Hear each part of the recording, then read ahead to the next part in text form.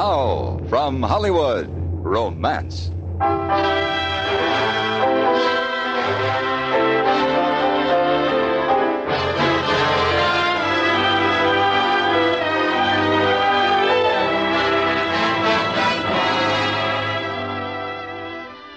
What is the most romantic city in the world? Almost anybody will answer, Paris. Almost anybody, that is, except two young romanticists from Elmwood Springs, Wisconsin. And their exceptional answer is set down in the story which follows. So now, with Jean Bates as Virginia and Shirley Mitchell as Eloise, we bring you transcribed Kathleen Hyde's delightful story, The Fall of Paris.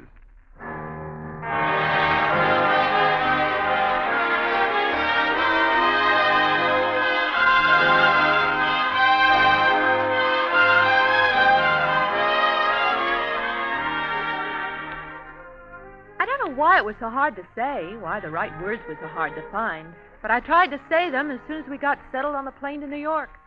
Then again, all the way over on the boat. But I couldn't, or wouldn't, or didn't know how, I don't know. Now, the boat train was just a few hours away from Paris. I had to tell her now or never.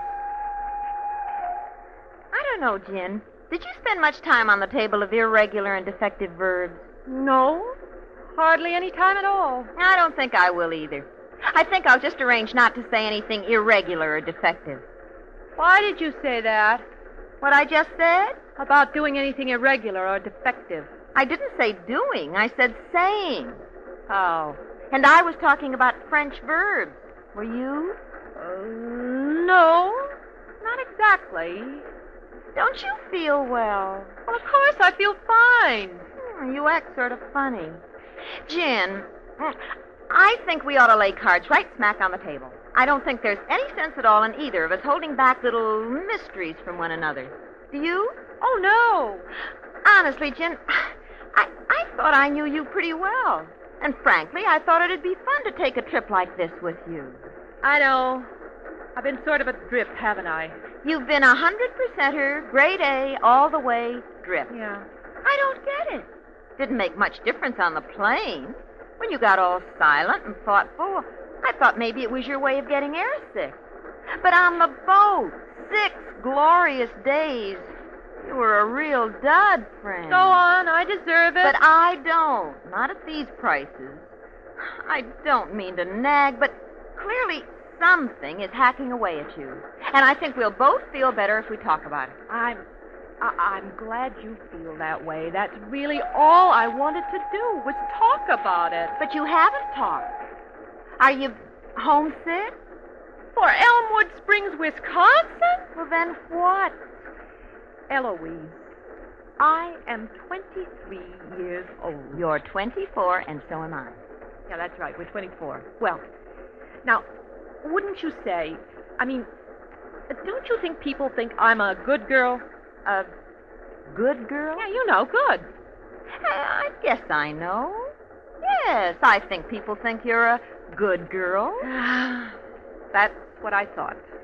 You're going to let this spoil 3 weeks in Paris? That's exactly it. I am not. I don't care what they think. I am going to enjoy every minute of these 3 weeks in Paris. Well, fine. Bully. Only when are you going to start? Well, I just didn't know how to tell you. But I've been thinking about it ever since we first revved our motors back at the airport in Elmwood Springs. Eloise, I think you ought to know. I think maybe I should. When I get to Paris, I am going to, well, live. You mean live? I mean, after all, Paris, Frenchmen, you know how they are. Golly, 3 weeks. Out of my whole life. Golly. I thought I could tell you. It isn't funny. You may not agree with me or approve, but you don't have to laugh. Oh, but I do a little. Look, the last word on this page. Huh? Vivre? It means To live in French. So? Golly, Gin, let's really beef it up.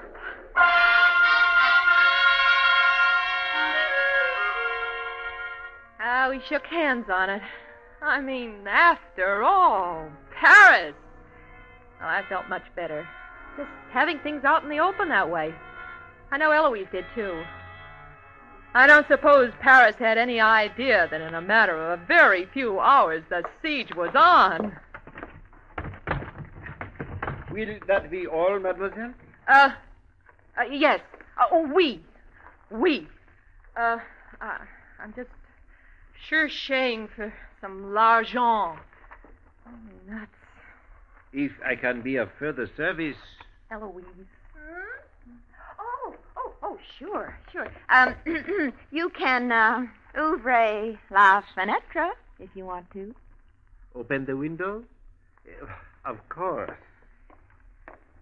I'm just trying to find my change purse, and I can't. I tipped at the station. I know, but I can't find my l'argent. I mean my money. Gin, you didn't. I didn't what? Just because your mother read Our Hearts Were Young and Gay, you're not carrying your money under your... Here it is. Oh, thank heaven. Any other fenêtres? Non, merci. And here's the l'argent. Thank you. Merci, mademoiselle. Oh, pas de tout. Bonsoir, mademoiselle. Bonsoir. That was a little forward of him, wasn't it? That bonsoir. Oh, well, you know how Frenchmen are. Come on, let's look at our view. Well, you certainly don't see sights like this in Elmwood Springs. What is it?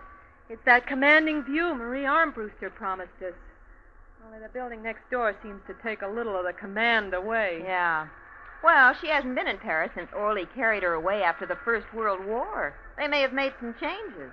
I wonder what he's like. Orly Armbruster? No, what's his name? Marie's nephew. Oh, Claude. Oh, gee, I wonder. Maybe a young Charles Boyer. Or an old Louis Jourdan. I wonder what he is like. Oh, I hope he's like twins. If he isn't, I'm sunk. The only man in Paris I know is that bellhop. And don't raise your eyebrows at me. You're the one who started all this propaganda about, well, living. Well, I know, but I do think we should exercise some restraint. I mean... I'll get it! Hello? Hello? May I speak with Miss Virginia Perkins? This is she? Welcome to Paris, Miss Perkins. I am Claude Potier. Oh, isn't that a coincidence? We were just talking about you. What are you like? I mean, how are you? I'm very well, thank you. Perhaps I'm being too bold. I know you must be tired from your trip. But I was hoping we might have dinner. When? Well, any time at all. Well, how about now? Oh, now would be fine. We are not far from your hotel. Say 5 minutes? 5 minutes, ample time. Did you say we? A friend of mine, Robert Jandot. Perhaps I am wrong, but I thought Aunt Marie said there were two of you. There are. And we'd both be enchantés. I just know we would. 5 minutes then. Au revoir. Au revoir. Man, what restraint. What real rock-ribbed restraint. 5 minutes, and he's bringing a friend for you. Poor fellow. His friend? The bellhop. I wonder if he'll get another chance to, well, live.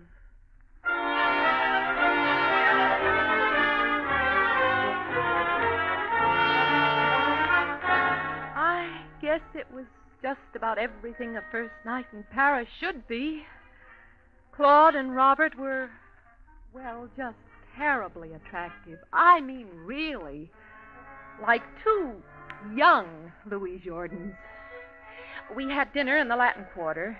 That's on the left bank, if you know what I mean. Just culture and intellectuals and wine as far as the eye could see. And would you believe it? We had absolutely no language problem. I mean, whatsoever. Say that again, s'il vous plaît. Well, I just said Paris is the craziest. But that makes no sense. The craziest what? Well, just the craziest, that's all. I mean, it's like the most. It just is. At the Sorbonne, I have studied English. I understand none of this. It's not English exactly. It's, bop talk. Bop talk? Oh, golly. Eloise, help me. Where is she? As a matter of fact, where are they? Oh, somewhere. I do not know. Oh, we were all walking along together, weren't we? I mean, they left without a word. Mademoiselle, they are free, are they not? And this is Paris. Golly. Yes, it is. In Paris, more than two is always a crowd. Oh, what a really lovely way of putting it. The craziest, no? Yes. Now then, what would you like to do? Do? Yes, to do. To occupy oneself. To fill the time, is it not? Well, yes, it is. Yes, I mean, that's what it means, all right. Well, what would you like to do? I would like to show you Notre Dame by moonlight and sit with you by the Seine. And later on, when the moonlight pales, drink champagne from your slipper and learn to know you, mademoiselle. I wonder where they went. Eloise and Robert. Are you really so concerned? Well, No, that is... Well, no. How far is it to Notre Dame? Come, I will show you.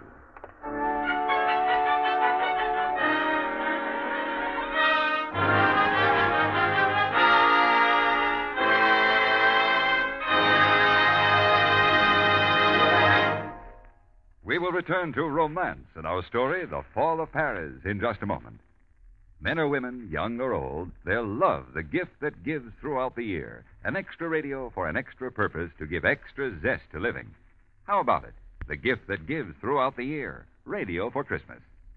And now, for the second act of Romance.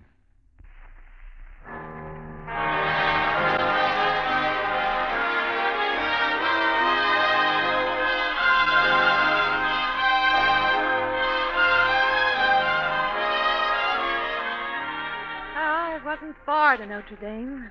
Claude was right. There was moonlight all over the place. And the Seine is, well, quite a river. I mean, you can sit alongside it and talk and... Quite a river. And moonlight does get pale later on, like he said. And, golly, before you know it, it isn't the moon up there at all. It's the sun. Good night, mademoiselle. Bonsoir. And also bonjour. Good night, Claude. I really must go in now. Of course. I will call you later today. All right. Good night. Mademoiselle.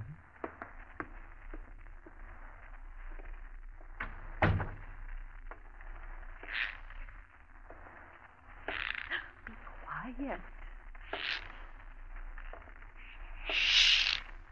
What'd you do? Bring a cricket home with you? Oh. Sorry, Eloise. Oh, this shoe.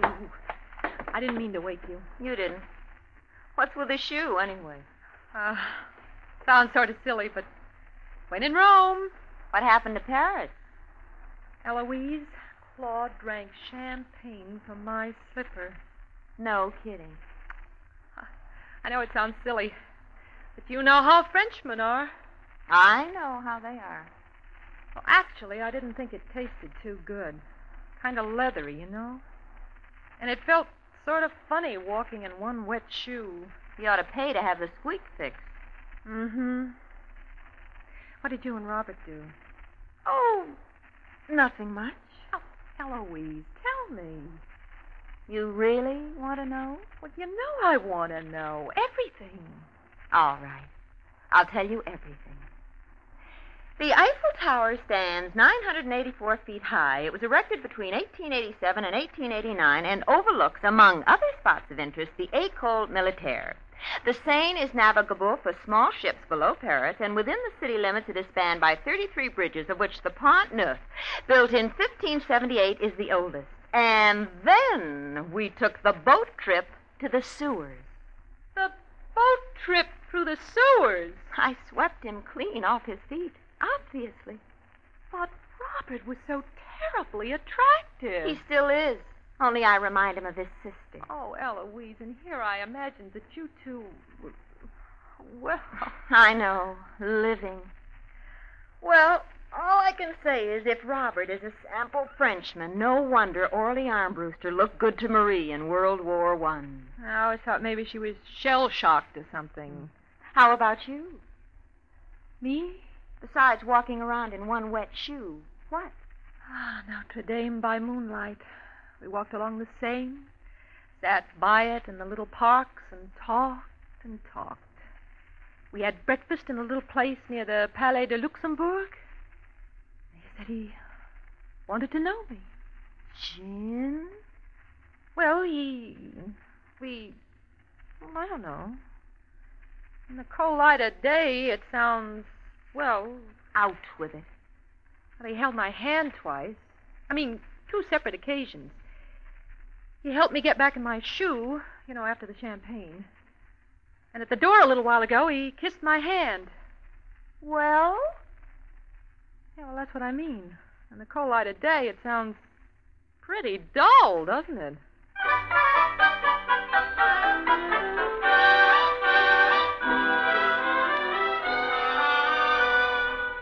Well, we thrashed it out rather thoroughly, Eloise and I. We decided the boys were shy. I don't know how much you know about Elmwood Springs, Wisconsin, but, well, Eloise and I in Elmwood Springs, we're considered to be sort of queens. I mean, we have a lot of dates, and, well, we're supposed to be attractive. What I mean is, well, we didn't come to Paris to hold hands and take boat trips through the sewers. I'm not sure I understand, mademoiselle. Oh, well, maybe I'm not saying it very well, Robert. And maybe I shouldn't butt in this way. But Eloise is my friend. Oh, I know. She is my friend, too, n'est-ce pas? Oh, oui, she is. But... Ma pardon, mademoiselle? No, and mercy ever so much. But about Eloise. Oh, she's having such a fine time, and she is so much the tourist. Always I take her to see monuments and cathedrals and statues and towers. Oh, such a tourist. In her own words, Robert, she knows Paris like the back of her hand. So, is well put, no? No, Robert, just forgive me, but you've got to branch out a little. How is this? Well, I mean, no more Eiffel Towers, Arch de Triomphes, and above all, no more boat trips through the sewers. Oh, a change of scene, huh? If I may say, mademoiselle, something perhaps more romantic, huh? Oh, Robert, you do understand. Oh, mademoiselle, like the back of my hand. And you won't tell her we've had this little talk. Oh, not a word. Robert, vous êtes un doll.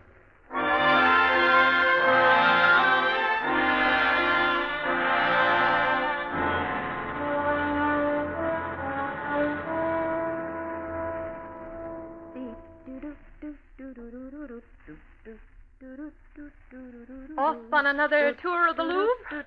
I don't think so. But you are going somewhere with Robert. Yes. My goodness, you're being pretty coy, aren't you? No. Well, it's your business. I'm just glad that in our last couple of days in Paris, something has set you singing. You don't have anything to sing about? No. Why should I? I just wondered. There, how do I look? Just wonderful. Good for me. Well, I'll get it. I heard you. Hello?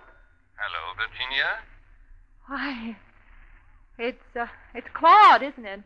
I have been thinking, mademoiselle, and I wonder, there is not much more time you are here And, well,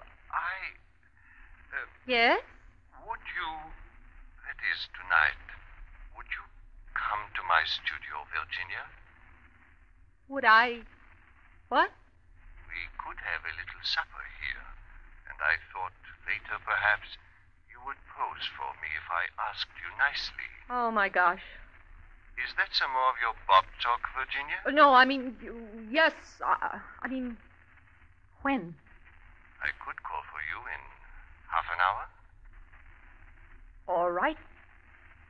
Au revoir. Uh-huh. More Notre Dame by moonlight, Virginia? I don't think so. But you are going somewhere with Claude? Yes? You're being pretty coy, aren't you? Oh, no? Vive la France, huh, Jim? Vive la... Vive.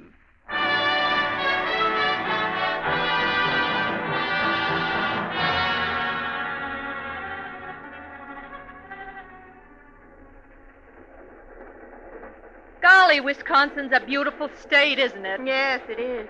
We can't be more than a couple of minutes from home. We passed the Four Corners Road about a mile back. They'll all be at the station, you know that. The whole crowd. I know. Eloise, we just have a few seconds, and you've never told me. Every time I've asked, you've just rolled your eyes. What happened between you and Robert that night? You want to know it all? Everything? Everything. Well, we drove to Orleans, Joan of Arc's hometown. We saw her statue, the Cathedral of Saint Croix, the Palais du Martroi. Eloise, is that...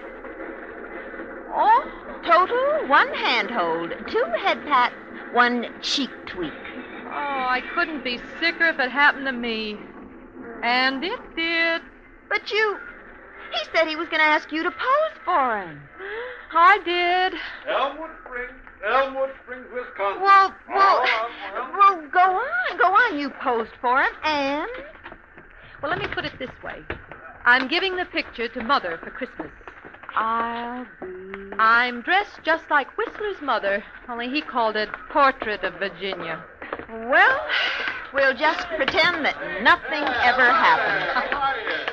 And nothing ever did. Eloise, Jen, oh, welcome home. Amy, hi. I just couldn't wait to hear all about it. Now tell me before you utter a word to anyone else. Who did you meet? Where'd you go? And are Frenchmen really romantic? Are they? Listen, you want to tell her, Jen? Well, not everything, of course. Oh, golly. Oh, you lucky people. Oh, you've no idea how lucky. Why not 5 minutes after we got off the boat train, two of the handsomest Louis Jourdan types you ever saw. Well, they were.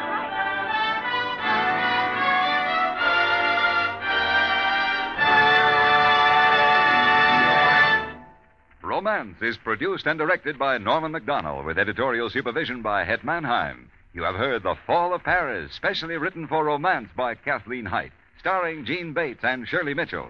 Featured in the cast were Ben Wright, Paul Dubov, Parley Bear, and Kay Stewart. This is Hugh Douglas inviting you to hear Romance, transcribed next week at this same time.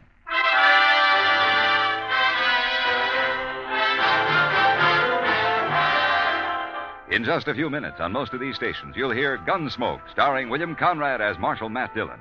Matt claims cheating isn't enough of a reason for a killing and fights to prove his point.